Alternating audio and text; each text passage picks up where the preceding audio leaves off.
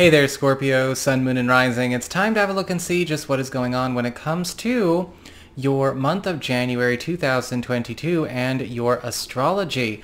Just a quick heads up, if you happen to be watching this prior to the 15th of December 2021, you may want to consider signing up for my special 2-hour webinar all about the major astrological and energetic shifts of 2022. And that's on Wednesday, December 15th at 5 p.m. Pacific Time, US and Canada.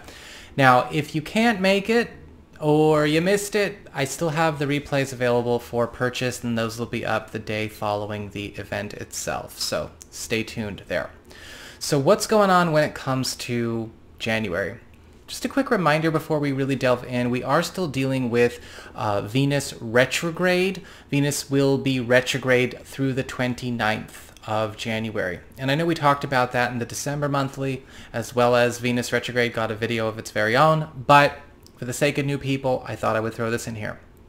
So Venus retrograde, remember, is all about challenging, clearing, and solving issues that already exist in that particular house or particular area of the chart. In this case, it's in Capricorn, your third house of communications, pacts, promises, commitments, contracts, and your peer group.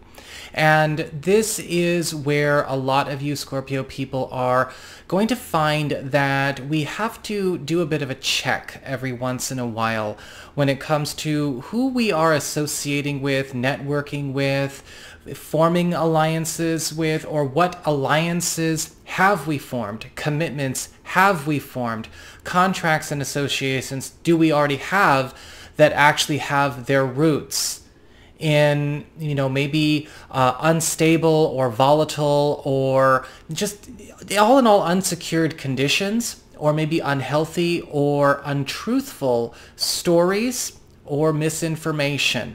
This can be a very strange month for a lot of you Scorpio people because we are also going to be unraveling a lot of veils and unraveling a lot of cases of mistaken identity.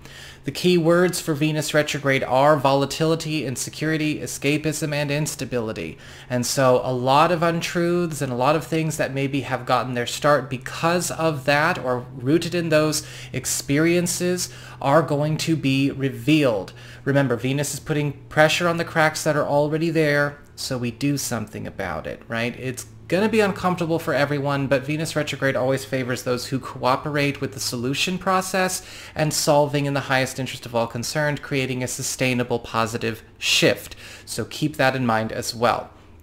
Now we also have the Sun in Capricorn for the first half of the month, with all of that lovely attention, enhancement, and support coming into your third house, really taking the edge off of that Venus retrograde experience. We are attracting a lot of maybe new connections, new highly capable people, as well as drawing closer members of our peer group that really shine to create a whole new sense of maybe community, of a vocational or personal support system, a lot of new secure contacts, and a lot of new reliable resources in the social sense.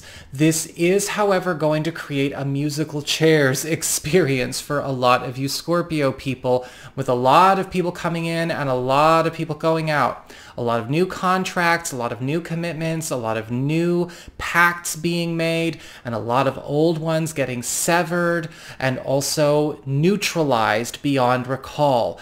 However, with the Sun in Capricorn, it is in the interest of setting you up for success that will come, as opposed to success that was merely promised.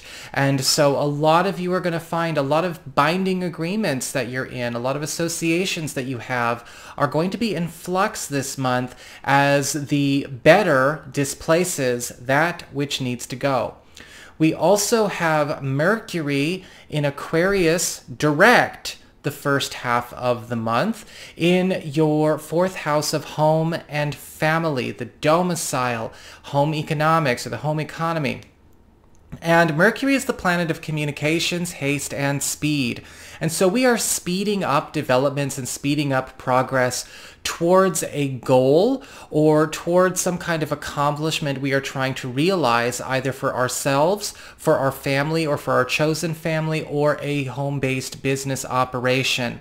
This is a time where a lot of you Scorpio people that may have been struggling with something that's been maybe progressing very, very slowly, or you've been encountering a lot of resistance or a lack of cooperation from people around you, that you're going to be magnetized to more help and to resources and to avenues that are ultimately going to really accelerate, right? It's that accelerating focus here, really accelerate the payoff and payout a lot of hard work that you've been putting into this area of your life since January of 2021. This is also a time where you may notice a shift in the communication processes with family members, opening up lines of communication as well as evolving them. We also have Mars in Sagittarius in your second house of earned income, employment, your finances, and anything to do with your values and value system for the first half of the month anyway.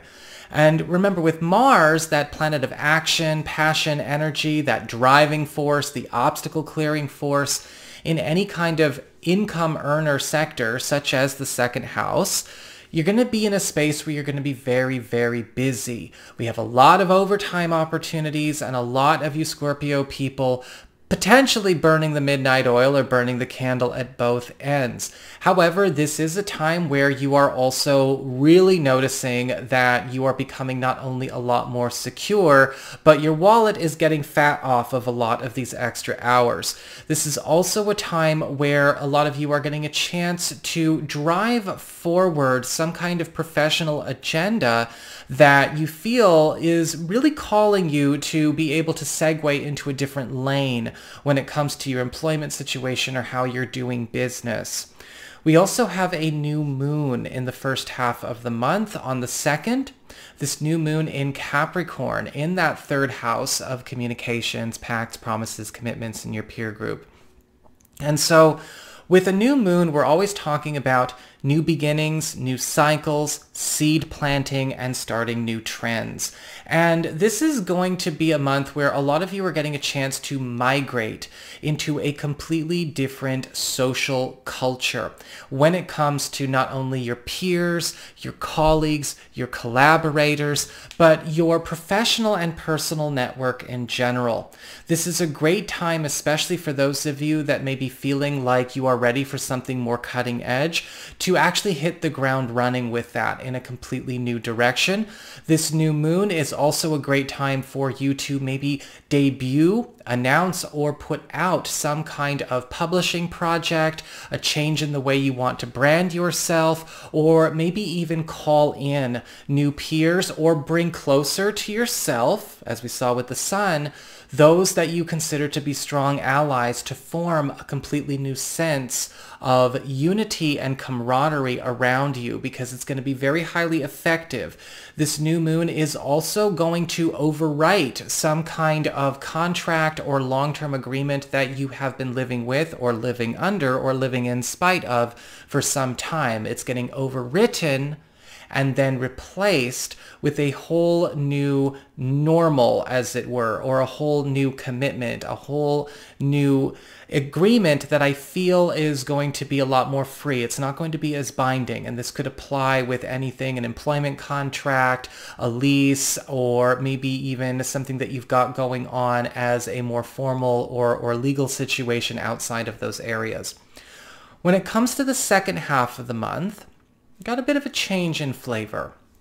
The sun moves into Aquarius, that fourth house of home and family, bringing the attention, enhancement, and support to doing a lot of improvements to systems and structures that maybe have not been getting a lot of love or getting a lot of work or brought current in recent or less recent history. Because with the sun in your fourth house, this is a time where your whole family situation or a lot of family dynamics are really getting worked over so that they can function in a much more healthy and secure way.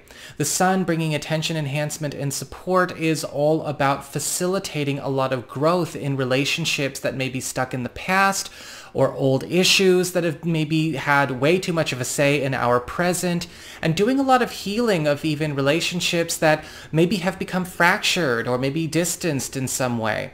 If it's not with your natal family, it may also be with an extended family, the family that you have with your partner and your kids, or possibly even your chosen family, however that applies to you. And that's going to be with you the second half of this month and the first half of February.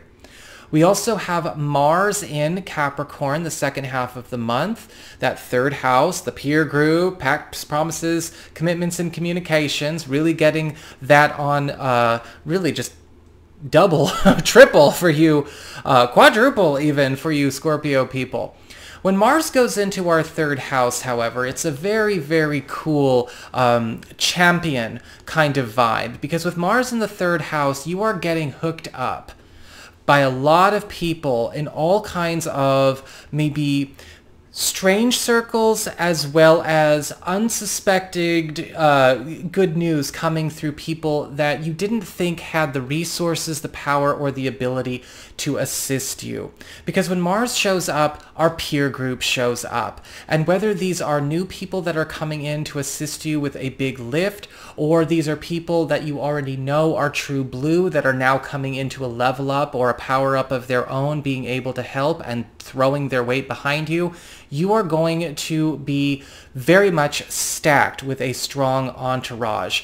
You're also going to find that with Mars in the third house, you're getting a chance to have a lot more of your voice, your influence, and your own intentions carry farther in your social network. This is a time where you can start to actually maneuver a lot of trends to change in directions that you would rather see them go in the highest interest of all concerned.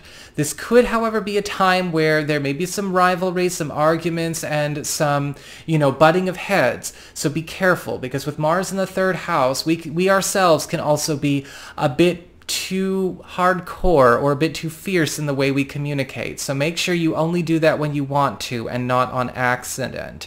This is also a good time for those of you that have been looking to contest or break yourself out of some kind of binding agreement or something that has been attempting to hold you or has succeeded in holding you or locking you in a space that has stagnated for far too long. If you're looking to break free from a tie that binds, this is one of those aspects that'll really help you out. Now, we also have a Mercury retrograde that starts in the second half of the month. From the 14th through the 25th, Mercury is retrograde in Aquarius, your fourth house of home and family. And from the 25th through the beginning of February, he is in Capricorn, that third house of communications.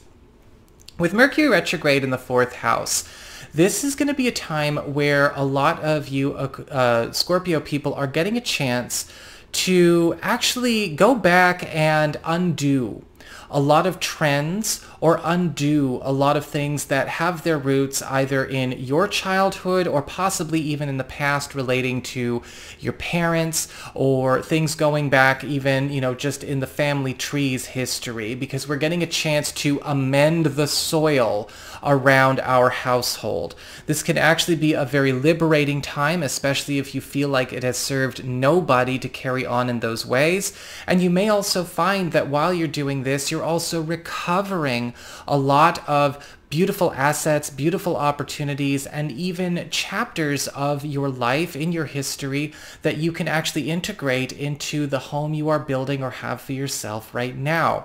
This is also a time where a lot of you may be reconnecting with a lot of elements from your childhood, passions or talents, again, old resources or assets, or even old connections, or even family connections, again, that we didn't even know were there.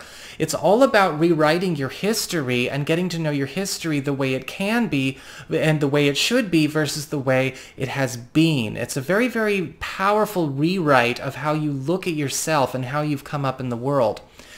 We also have Mercury retrograde in the third house doing much of the same when it comes to how you connect with others, how you socialize with others, and how you handle certain understandings of the way you relate to people and the stories you've believed and the communications that you have received, not only from your peer group, but about certain choices maybe that you've made or commitments that you've made in the past. We are fleshing out stories that were not told in their completion.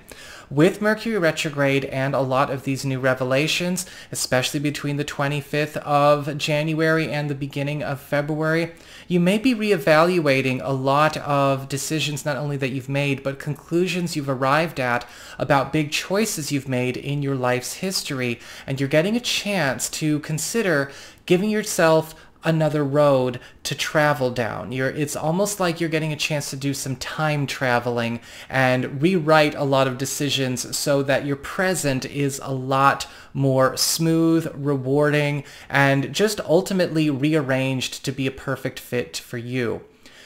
Finally, we have a full moon in Cancer in your ninth house of higher education, government legal proceedings, travel, as well as culture, your spiritual path, and your spiritual practice. And a full moon is always about culminations, climaxes, and transitions. And this is a big mover. It's a world mover for you Scorpio people.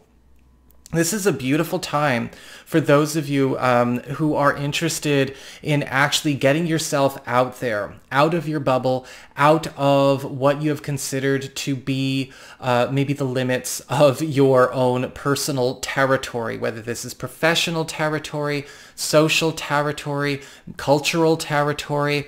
In fact, with a full moon, from the 17th of the month through the very beginning of February, a lot of you are going to find that a lot of limitations that have been imposed upon you, whether it's imposition on your ability to maybe access certain things in your professional life, your field, certain markets you would like to work in, or certain spaces you would like to visit, travel to, move to, live to. A lot of those limitations are purging, and you are actually more free to move and segue and adjust your course however you want. This is also a time where you will find that with a full moon in the ninth house, a lot of you are going to go through some powerful level ups as well with a spiritual skill or spiritual practice that makes it all the more real for you. And I'll just leave it at that.